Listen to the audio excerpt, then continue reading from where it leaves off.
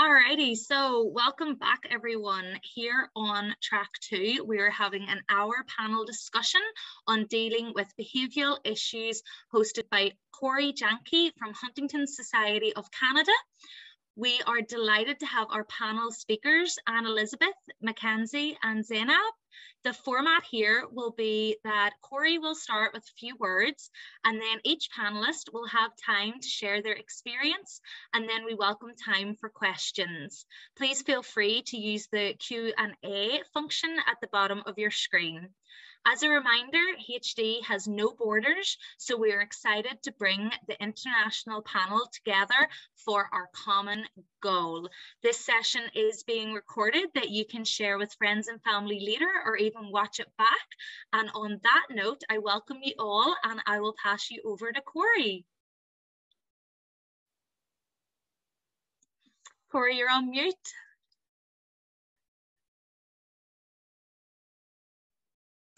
Welcome, guys, and thanks for coming into our session today. As you know, HD is a complex and multifaceted disease. The neurological changes that occur in the brain as a result of HD alters personality and mood, often resulting in unfamiliar and at times very challenging behaviors. These behavioral changes can be scary and at times embarrassing. Consequently, many suffer in silence while they adapt to the loss of their loved one. Without expression or acknowledgement, many often feel alone, misunderstood, and isolated. Today, we are so pleased to have 3 brave individuals from various parts of our world who will share their unique story with us to begin a discussion about the challenges and the beliefs and or feelings that they have or had as they continue on with their journey with HD. So, welcome. And who would like to start? Zainab, would that be okay? Yes, I can start. Thank you. Hello, everybody. My name is Zainab. I live in Moscow, but originally I'm from the southern part of Russia. I have seen my granny, father, aunt, and sister with HD. I also have cousins at risk of HD. It took a long time before I could understand it, when and how HD is acting in a person. I want to talk about my experience with my father.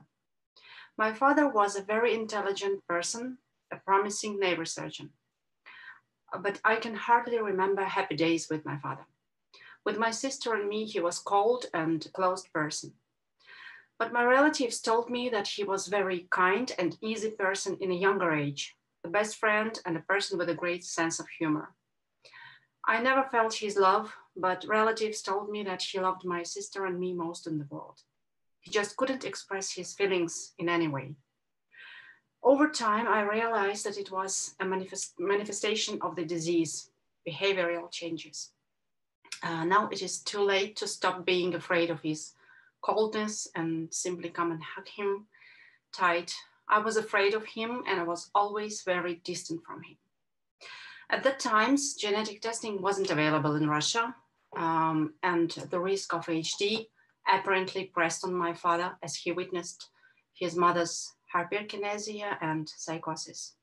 I can only imagine what was on his mind. The topic of HD was forbidden in our family, in the family of doctors, where every day in the evenings medical cases were discussed, but not HD. HD kept us in fear, silent fear. Dad had no one to discuss this topic with, but he found his salvation in alcohol. He drank very often. And when he was drunk, he became aggressive towards my mom. He quarreled more and more often with mom and grandfather. I hated him for that and didn't understand the cause of such behavior. I also never invited my friends to my place as I was ashamed of my father, his awkward movements, his drunk behavior, his sudden phrases. The tension in the family increased and the atmosphere became more and more uncomfortable. Later on, I understood that it was HD to blame. Father was quite alone in his worries and his thoughts. I was thinking about committing suicide. One day, Dad attacked my mom with a knife because he wanted to protect me from her, as he told me. He beat her and I tried to stop him.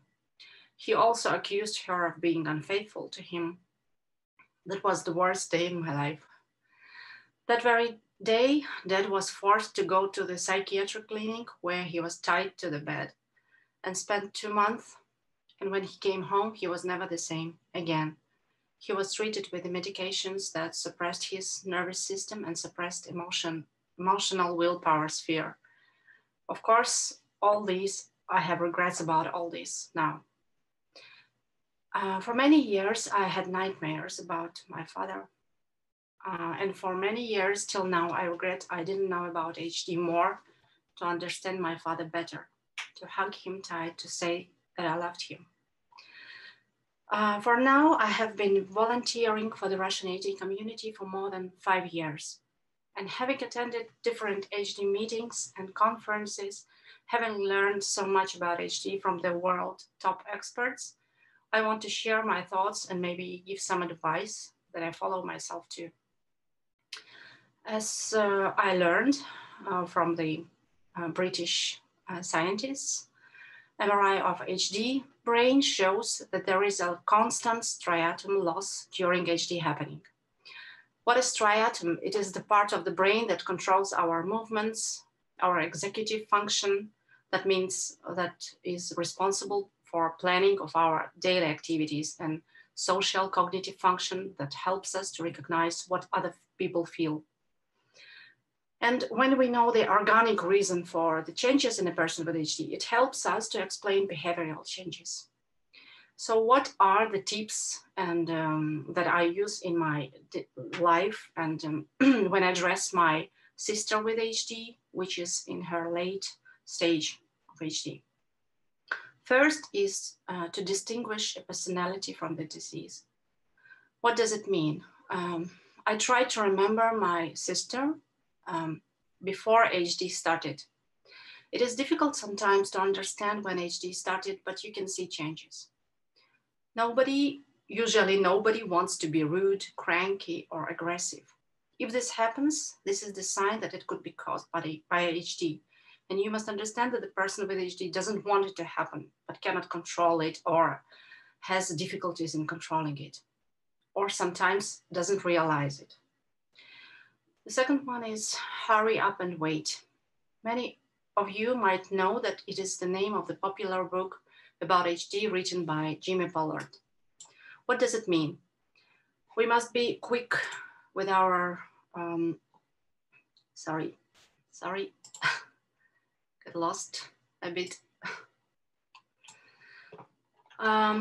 We must be quick with the person with HD, as they usually have higher demands when asking for something. And at the same time, we must wait, giving him or her time to process the information and give the answer back. Third is remember that a person with HD has lower energy capacity and gets tired more faster than a healthy person. That is why a thorough planning of any activity should be considered. The place where a person with HD can have rest or quiet, not noisy place should be considered. If there is no such place, the fatigue of a person with HD can lead to irritability and anxiety, and accordingly to a deviant or strange behavior. The fourth is to try to understand what caused irritability or anxiety. The reasons can be very plain and simple. This can be hunger, thirst, temperature of environment, too high or too low, the level of noise, multitasking, which is difficult for a person with HD, lack of sleep. And we must try to prompt and encourage social and physical activities that should be adapted to the person with HD. So I hope you are not sad with my story, because I feel very positive, because I look forward to the best in our life of HD community. We are on the border of great discoveries in HD research. But what I would like to say is for all these years, I understood that HD, we can be happy and try to make our lives better living with HD.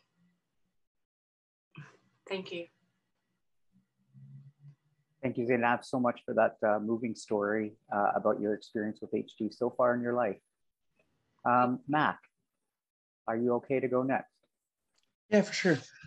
So I'm from Canada, so I've known Corey for a bit, so he knows a little bit about my story as well. So I've grown up basically since the day I can remember. I've been involved with HD. I was growing up, first thing memory of my aunt is late stages, Huntington's. So she was in a wheelchair, lots of chorea, was unable to speak because of the meds to control her movements and such. So she was very well near the end stages. And so I had known the end stages very well growing up. I had seen that with my aunt. And so she passed away when I was about 7 or 8 years old. And then a couple of years later, my parents we were outside with my parents, and my parents decided that they were going to tell my sister and I that my mom was gene positive and beginning to become symptomatic. So at a young age, I had seen all the negative and bad parts of HD near the end, that it was definitely a lot scarier because I hadn't experienced the beginning because I was so young when my aunt had. So growing up, I kind of had it backwards to most people, where they experienced the beginning to the end. I kind of experienced the end and to the beginning with my mom. So I was very quiet growing up talking about it. The only people I really talked about it to was my family. And then kind of when I was told about Huntington's disease with my mom having it, everything kind of changed. I began to get more involved. My family began to get more involved. We had already been participating every year at the annual fundraiser held in Winnipeg, the Indy Go-Kart Challenge in Winnipeg, Manitoba, Canada. But now at this point, I realized I wanted to get more involved and learn more about Huntington's. So from that point on, I dove right in to learn more, and I attended multiple conferences with the Huntington Society of Canada. And then if we fast forward to today, almost 10 years later from finding out about my mom having Huntington's, I've attended multiple conferences, youth days for the YPAD chapter in Canada, an HDYO North American camp. I'm also in a mentorship program with the HSC Huntington Society of Canada, as a mentor and a mentee, getting support and giving support. Also an HDYO ambassador, and I hold multiple volunteer roles on different chapters across Canada. So I've just been super involved, and I hope to share my experience and tips for dealing with behavioral issues with Huntington's and caregiving for that with you today. Awesome, thanks, Mac. Annie, you're on. Hello, everyone. My name is Annie. I was born in Sweden. I'm currently living in Colombia because that's where my family's at, and that's where I'm working and studying at the moment. I was born into a Huntington family. My grandfather had it, but my father was 20 years old when he passed away, so I didn't have the opportunity to meet him. But when I was born, my uncle was already in the early to mid stages. And when I was around 5, 6 years old, my dad started showing symptoms as well. My mom and I already noticed that there was something weird, but sadly, well, he didn't get tested until I was 10 years old. I've been a caregiver for my father since I was 8 years old until I was 22. Even though he was in care homes and everything, I was mostly one in the end taking care of him, because the issue, as you might know, is that not every care that is out there knows about HD. So you still have to work somehow. I'm an HDYO ambassador. I am also involved with the European Huntington Association and the Swedish Huntington Association. And I've been involved since I was 10, because what I've learned with all of this is that if you're more educated about the disease, it will be easier to understand it, as well as not feeling alone. The first thing I discovered with my father when it comes to HD was what we're going to talk about in this panel, which is behavioral issues. When I was a kid, my dad was a very, very happy man. He was very kind to me, very loving. And I have a lot of fun memories with him because he was like a big brother to me. He was my best friend and we did everything together. So it was really rough starting school and at the same time noticing that his behavioral changes were a bit extreme, like for a kid to not know what's going on, because he was getting angry, he was getting irritated by my actions. And you know, when you're a kid, you're very you're very talkative, you're very happy, you walk and run around, and he was used to that before. But when the symptoms started to show, he had no time to like really process it. He just got angry with me all the time. And I thought it was because of me as a kid, because when you're a kid, you think mostly that, oh, if your parents change behavior, it means that you've done something wrong. And since nobody talked to me about HD until I was 10 years old, I really thought it was something that I did that caused my uncle to get bad and my dad to get angry, and later on as well. The family situation in general is caused by things that I did. So I was walking on eggshells with his behavioral issues. So we're going to talk more about it in this panel, but that's one of the first things that me and my mother discovered my dad, and that has, to be honest, affected me a lot, because in the case of Mackenzie and Zainab, it's really rough. It's really rough, and it affects you as a person as well. It's not about someone just getting angry or irritated by you. It's the way of living with that and that environment in general. It really affects you mentally and in other ways as well, which is in a way very bad if you don't have, in my case, the help that you actually deserve and the information that you deserve to learn how to cope with it. So we in this panel are also going to talk about that, how to cope with it, how to understand the behavioral issues in Huntington's disease, and just like Zainab said, how to make negative things with the symptoms go positive for us so we can actually move on with our lives. So yeah, thank you all for listening. Thank you so much, Annie. And thank you, Zainab and Mac, as well, for sharing your stories with us. I'm sure that with the three different stories, there are some similarities that I'm sure people that are listening now and later will be able to connect with and appreciate and respect what it is that you're talking about. So we're gonna open the floor up for some discussion from the groups that are watching. But in the meanwhile, just to kind of keep the conversation going, we've got some questions prepared, and I'm gonna throw them back at the three of you just to have some starting of the conversation. You did express some of the behaviors that you witnessed your loved one experience as the HD started to progress. How did those behaviors start to affect your relationship with that loved one?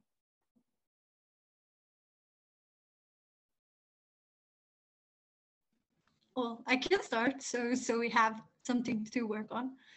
Mine was very complicated because since I do have a memory of my dad being a very happy, loving, caring person, and then him going to the other extreme side, which in the similar case of Zainab, he started drinking, getting very aggressive, getting irritated, and punching walls, screaming, swearing, and all of that.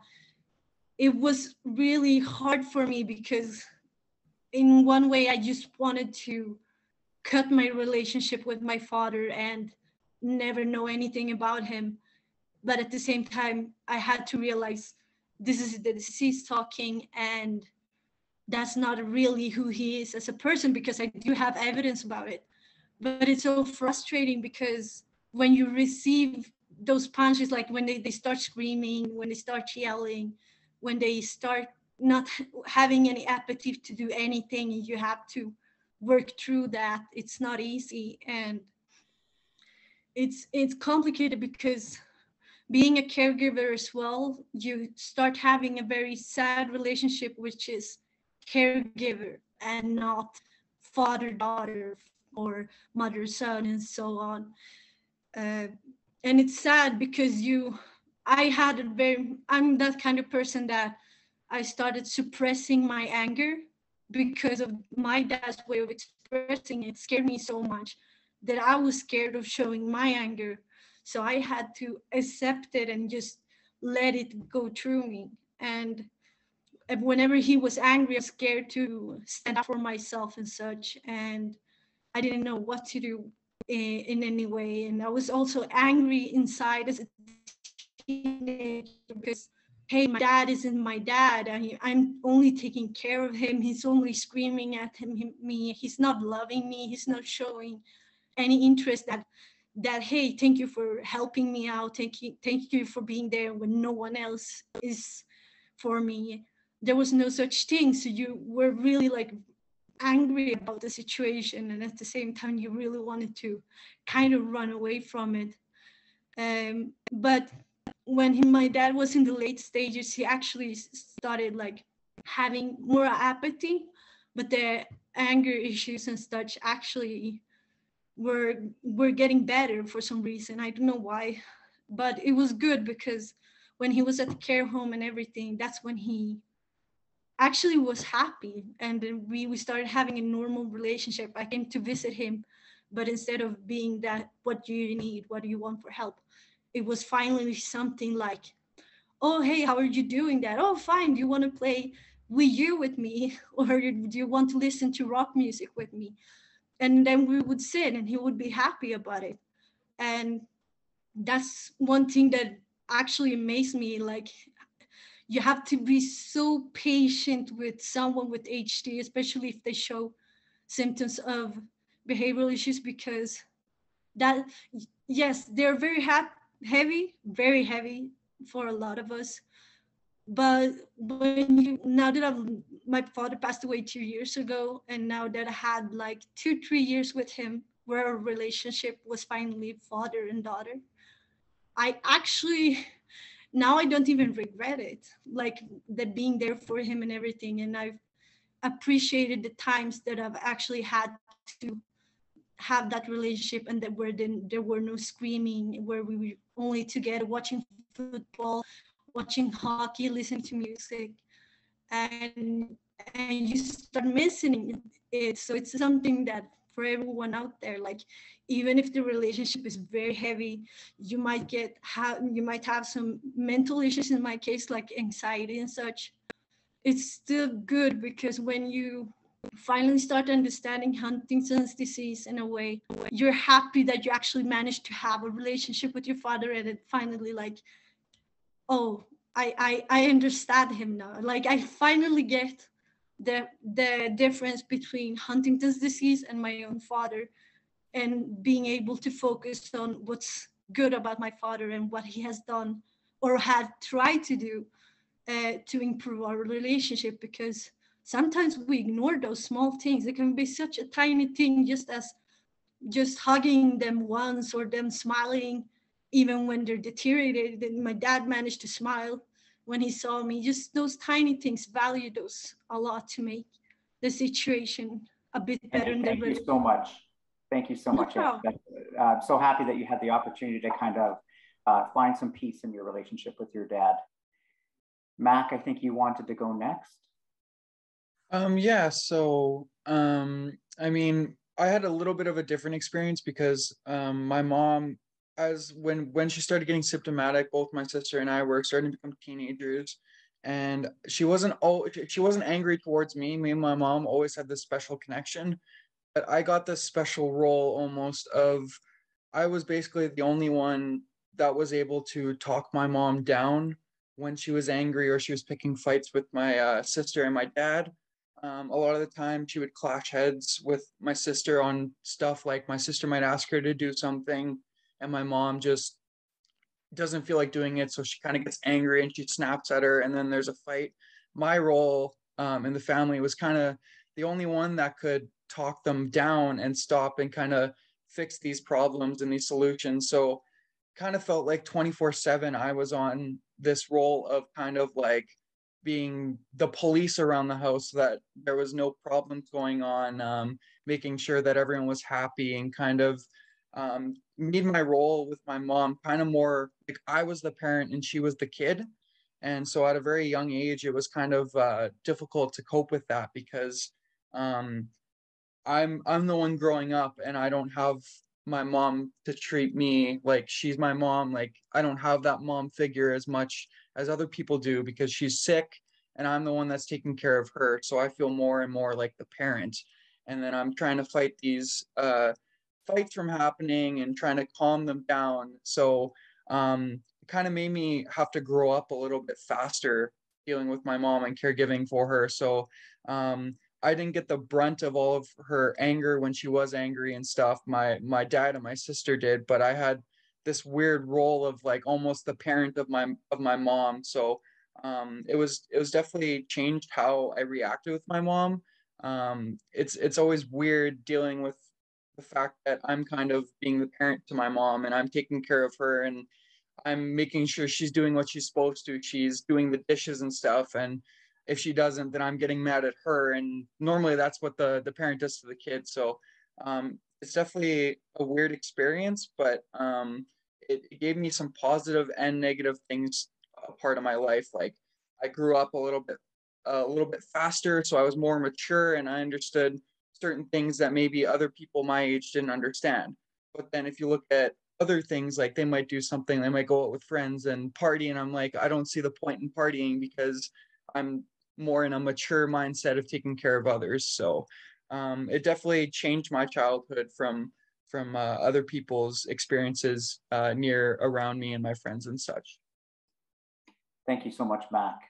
You and Annie have some very similar themes there around the role reversal that happens in this disease at a young age, and how you kind of lose some of your innocence of being a kid in these situations. Zainab, I don't want to leave you out. Do you have anything else that you'd like to add, or is that good? I think we can move forward. Okay. We have another wee question that came through, so I'll put it out there and I'll let you, Corey, navigate it around our wonderful panelists. So how would you approach small communities or families that have never dealt with behavioural issues? Great question. Go. Well, I was writing the answer because I was well, I'll do it live. No, when it comes to small communities, it depends. I imagine that since he said hola, he's from Latin America, or at least Spain. When it comes to small communities in Sweden, what we have done in our organization is that we actually don't give up. We have a very small team who actually drives, go by train, go by bus, just to visit these families and have the clear information, both about HD in general, that there has to be a clear way of understanding HD, especially we cannot forget that HD is a very diverse disease. So symptoms varies from person to person. And same with behavioral issues. Not everyone has everything. Not everyone has behavioral issues as part of Huntington's disease, but it's good to inform them so they are aware. Just like we have mentioned here, some have anger issues, some have irritation, apathy, and so on. And it's important to inform these families. If you are in Latin America, I've actually been in conferences, how it was working in Colombia with the small communities. You have to travel because a lot of families don't have ways of traveling to big cities, for instance, because of economical reasons or whatever. So it's good as an organization to try to not keep yourself in just a city. You have to go out, help out the families, because that's the way you can help them. And if they don't have computers, internet, cell phones, because in Latin America, sadly, that's a reality that exists. it's good to at least visit those families once in a while to communicate and inform correctly about the disease, so they can know that these anger problems, for instance, that they were not used to.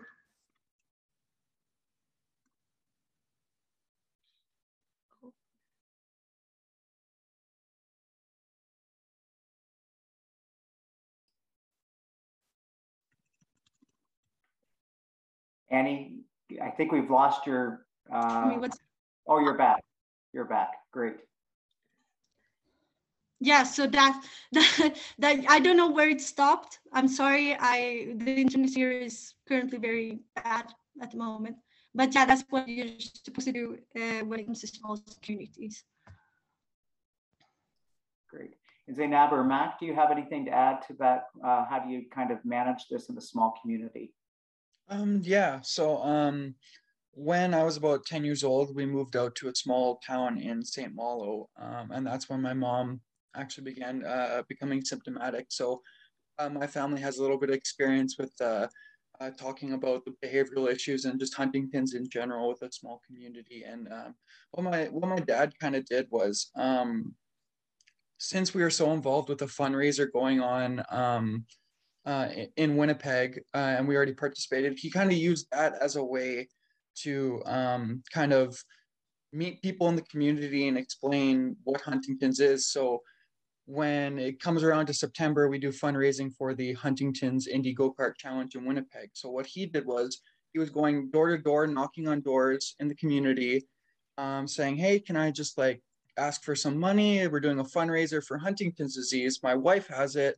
This is who I am. I'm Rolly. And he would just explain himself and talk about my mom and what this disease was and explain the disease and kind of explain that might see her in the community and she might look like eventually down the line like she's almost like a drunk toddler in the store. If you see her, that's my wife, that she has Huntington's disease. And he kind of explained it that way. And then just year in, year out, more and more people in the community started to hear about my dad. He was very open about this disease and on social media. So everyone was just seeing or knowing and just getting to know who he was. And when they met Rolly, he would always just introduce my mom, like, oh, this is Teresa, my wife. She has Huntington's. And he made it like a conversation starter.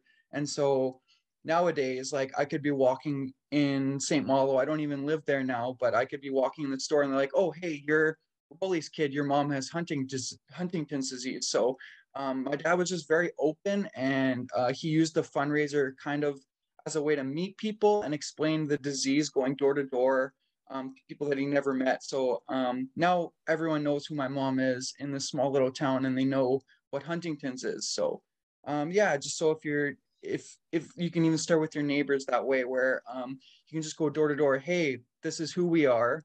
This is our story. This is whoever it is in your family that has Huntington's. You can explain it that way, so they at least have a heads up, and they're not just getting all these ideas in their head like, oh, maybe 5 years from now there's someone in this yard and they look like they're drunk in public or whatever. That's not the case. It's actually this disease. So yeah, just be very open and honest about what's going on, and spreading awareness about this disease can actually be beneficial and like get the community involved, because now like every year it seems like our fundraising for that event just goes up and up because more people want to support because they know who my mom is in that community.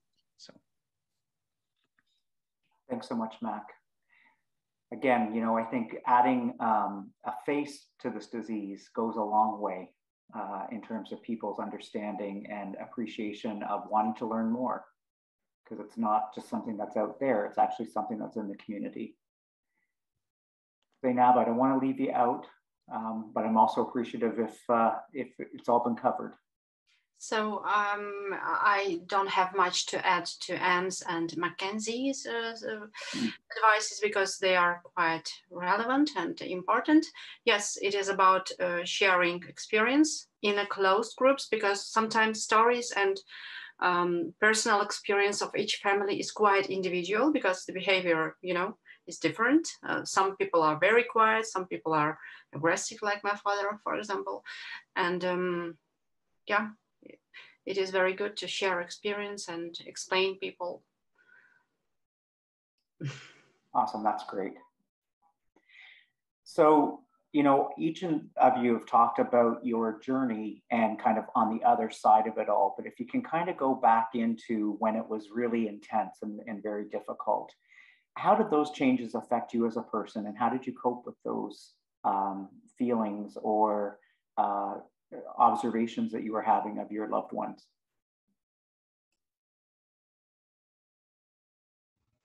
Well, I can start again just to make it easy for the other people here.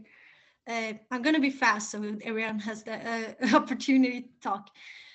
For me, the worst time was when I started being a teenager, because my dad was not all like, he was aggressive to my mom.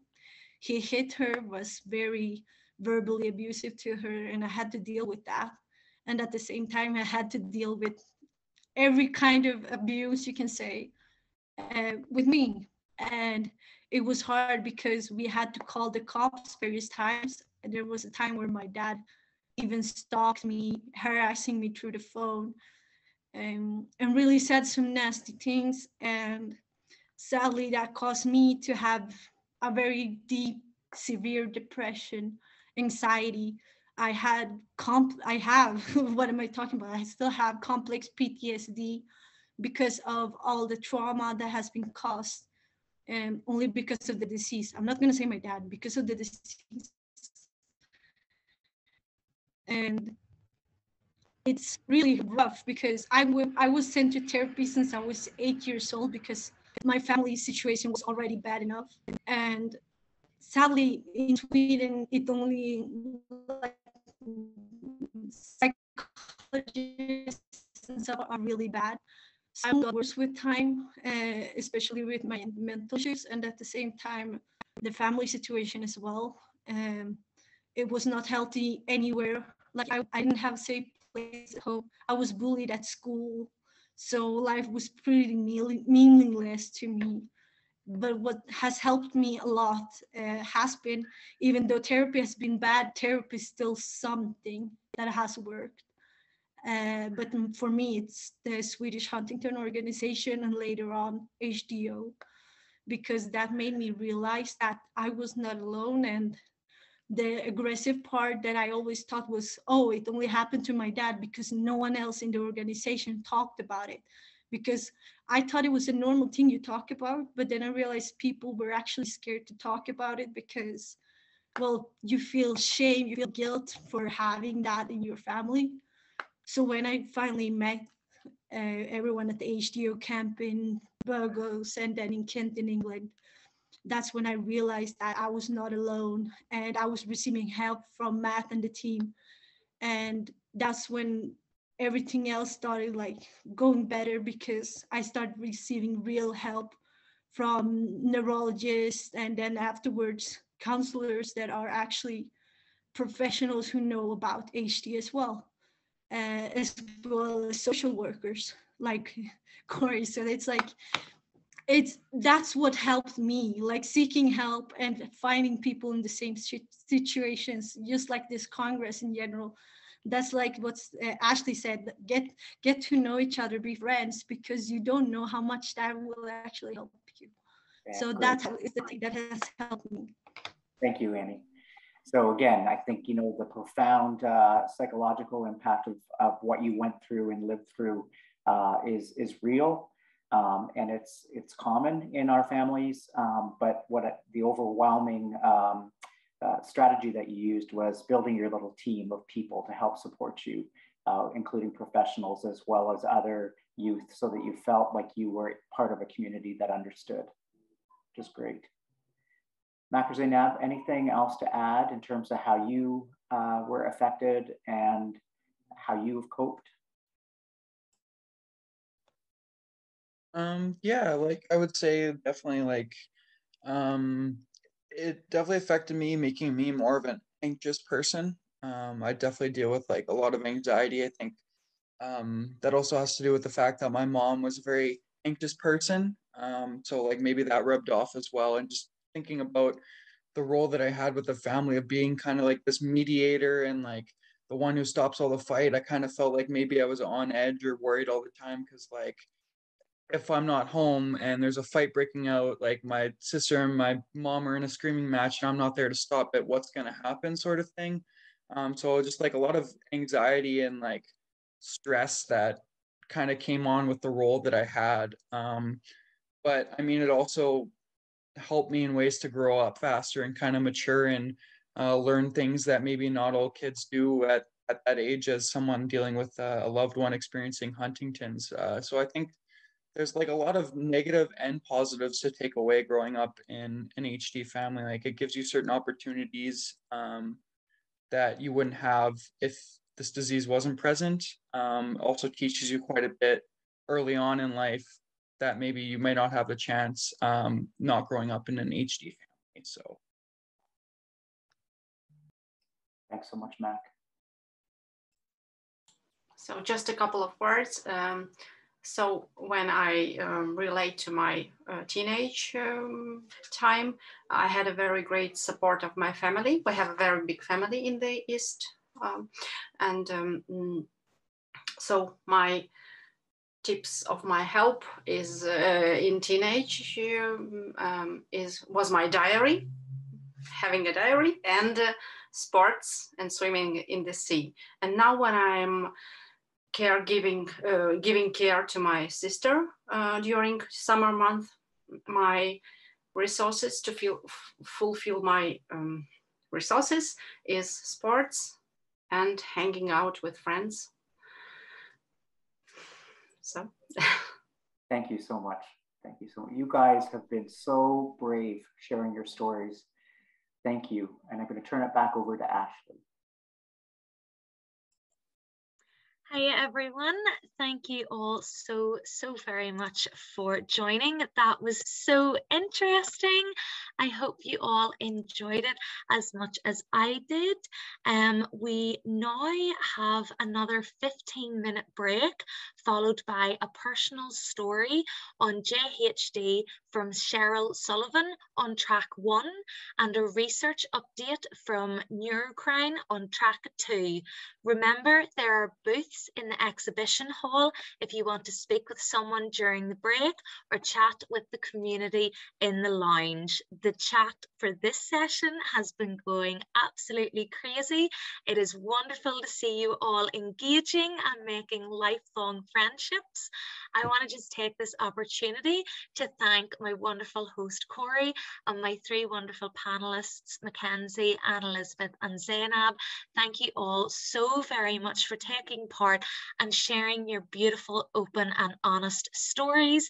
And to all of the wonderful attendees, I appreciate you all for coming along, engaging in the chat and asking your questions.